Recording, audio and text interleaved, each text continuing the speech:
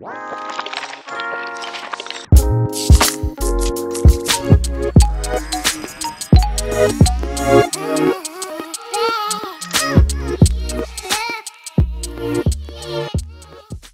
you've all watched mine and my dad's videos that we have done on this bike. And we first want to say thank you very much for giving us your time. Second, we see all of your comments asking where the next video is, and well, that's where the big problem starts here. There's been a bump along the road, and I'd like to call that missing footage. So me as the main filmer of this was a major amateur and did not organize very well at all. So to finish up this whole series, this is a video describing how to build a bike in a nutshell. I hope you enjoy and enjoy the videos to come. So before we ever started building the bike, first we had to buy the parts. First item that we bought was the frame. We went with the Giant XTC SLR 27.5. Some of the requirements while searching for a frame was that it would be a 1x11 drivetrain, more on that later. It would have a good geometry. It was light. It was reasonably cheap. We found this one for around $180. It was 2 years old. And the last one was that it would be a hardtail because it was my first real mountain bike, so we still wanted to keep it cheap, but also that would be versatile. A quick disclaimer, my dad and I are not pros at all. We simply wanted to give building a bike a try, and so we did. This is the way we built the bike, and not necessarily how you should. So I just want to put that out there real quick. The second item we bought was the drivetrain. We went with the Shimano Diora XT M8000 1x11 drivetrain. We went with this because we thought it would be the most simple drivetrain. I knew that I didn't need a big array of gears, so we figured 11 would be enough. There will be more videos than this on the future and how it has been working.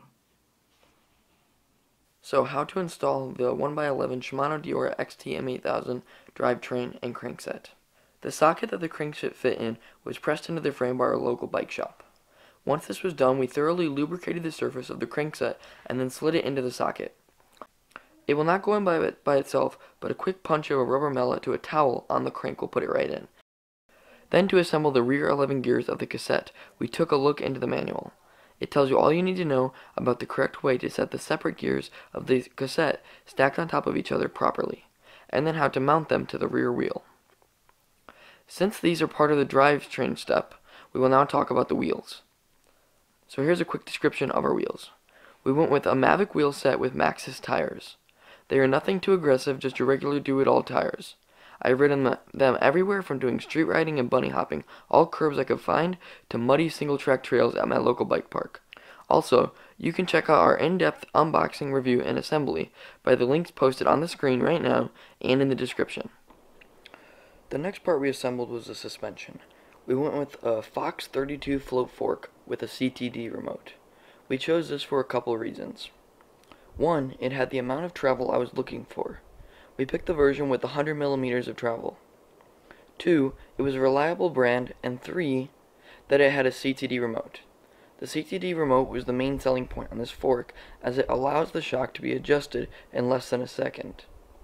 CTD stands for climb, trail, and descend.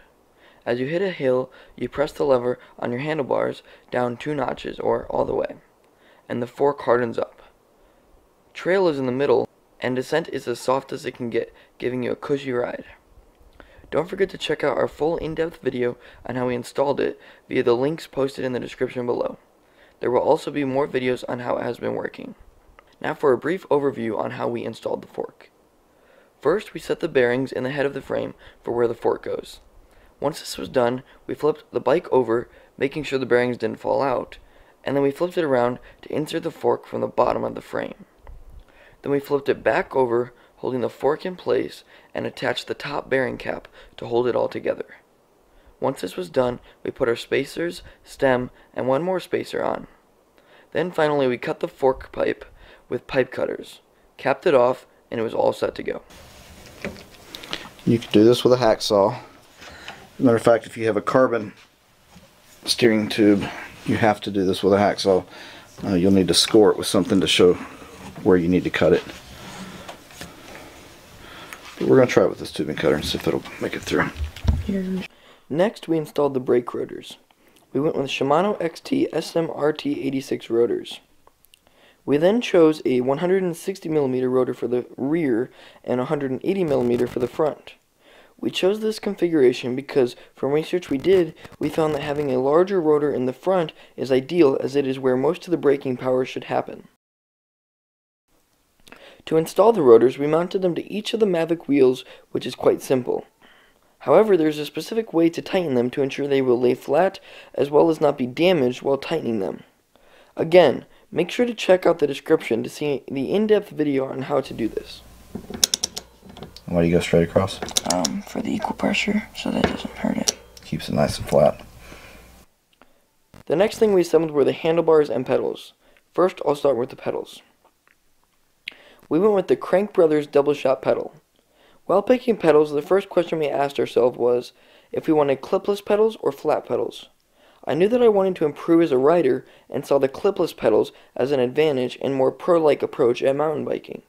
However, I also knew I am a kid who likes to mess around and bike casually with my friends too, which is not done comfortably with a clipless system. So to solve this, we went with a hybrid pedal. One side is flat and the other is clipless. I highly recommend these, and there will be a video on how I have liked them so far. Again, to see how to install them, check the link in the description box down below. Now onto the handlebars. We picked Raceface Alloy Riser handlebars. We figured the rise would give them a slightly aggressive feel, and having them be alloy would keep them light while still being cheap. To install them, it is as simple as can be. You unscrew 4 screws, set the handlebar where you'd like it, and screw them back in. However, there's again a special pattern to screw them in, so check out our unboxing and installation video of the pedals and handlebars in the description below. Next, we installed the levers on our newly installed handlebar. For levers, we went with Shimano XT SL M8000 brake and shift levers. We chose these because they went with the brake rotors and cassette system we chose. Reliability and compatibility were our main priorities over weight. The XTR components would be the lighter version, but with cost as a bigger priority, we figured the XT components would do the job just fine. So far they've been holding up great, and there will be more videos on how they've been working and how to realign them when you have troubles. Installing the actual shifters is quite simple, as all you have to do is unscrew a single point and screw it back in to attach the levers. But routing the cables and bleeding the brakes becomes a little more difficult. However, we'll have a video on that soon, so check the description box down below to find out how to do this. Now on to installing and bleeding the brakes. And this is where we lost some of our footage, so we don't have a lot to show you, but we can tell you how we did it. First, we chose the Shimano M8000 Shimano brake system, which is the calipers and cables.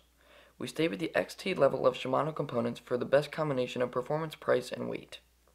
The brakes come packaged pre-bled, however we had to bleed them again ourselves as we had to cut the brake cables to route them through our frame. Bleeding is the process of getting the air out of the hydraulic fluid in the braking system. We found good videos on YouTube on how to bleed Shimano brakes. Now on to installing the rear derailleur and adjusting it. To finish the bike, we put the wheels back onto the bike, installed the rear derailleur, installed the chain, and then adjusted the derailleur, which was the final step before the first test ride. We lost most of our footage again for these tutorials, but again we took the same procedure as the rest of the bike. We followed manufacturer instructions along with YouTube tutorials to adjust and install the rear derailleur. Once this was done, my dad and I put air in the tires, brought the bike outside, and took it on its first test ride. At the time of creating this video, I have rode this bike for over a year, and still love it and ride it every week. So this, everyone, is what you've all been waiting for. This is the finished bike. So I was thinking I would go over each part with you, talk about it a little bit, just tell you how it's been working, and show you every part up close, and yeah, here we go.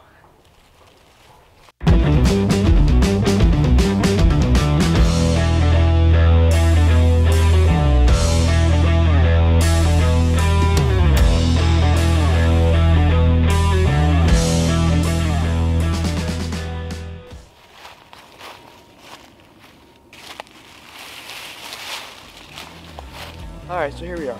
So we've got the handlebars.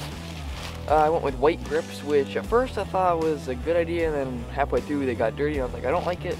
Well, with the whole color scheme, it's not bad, but I think black would have been better. Shifters, brakes are working great, shifters are working great. These are push or pull, you can go whichever way you want. Then we've got the CTD remote over here, and then here's the shocks. That's with it all the way out, and then when you lock it, nothing happens. So I've been liking that a lot. I put this little guard on right here because I would get a lot of rocks coming up and hitting the bottom of my frame, and I didn't like that. And also they would be flinging up into my eyes. That might be from the front, I don't know, but this has been good. Then we've got the internal cable routing over here. I have my seat really low right now. We went with this seat. There's the seat. It's really thin, but I have some padded riding shorts, so they keep that nice and comfortable. It doesn't make your butt too sore. I have it really low right now. With the geometry, it's really good for jumping, so I just lower the seat down and it goes into a great BMX type bike. And the tires, they've been working great for over a year. I don't see any like obvious bad or overuse or wear and tear, so they've been working really great. Great traction. I had to zip tie this chain guard down here. It falls off sometimes, but that's all good. The derailleur, I have had to realign that sometimes after some mountain biking trails. It's gotten a little messed up, and then the chain would jump over and it wouldn't just stay stuck on one gear.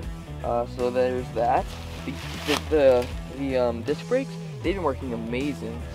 Their braking power is really great. I like those a lot. Let's see what else. The pedals, they've probably shown the most wear just from me trying to figure out how to use the clipless system, but being able to switch from clipless to flat has been working amazing. They've got awesome grip on the flat side, and then on the clipping side, they've been working great too. You do have to buy the shoe separately and then like set that up, but that was a super easy process. Let's see, what else can I talk about? Color scheme, I still like that, especially with the orange bars. Those have been great. My friends dig the bike a lot too. Super comfy ride, super aggressive. I think my favorite part is the geometry, but I think that's basically it. If you'd like to hear more about it, tell me what you'd like to see in the comments, and then I'll make more videos about that, and I'll show you more about it. But here's the bike, and thank you.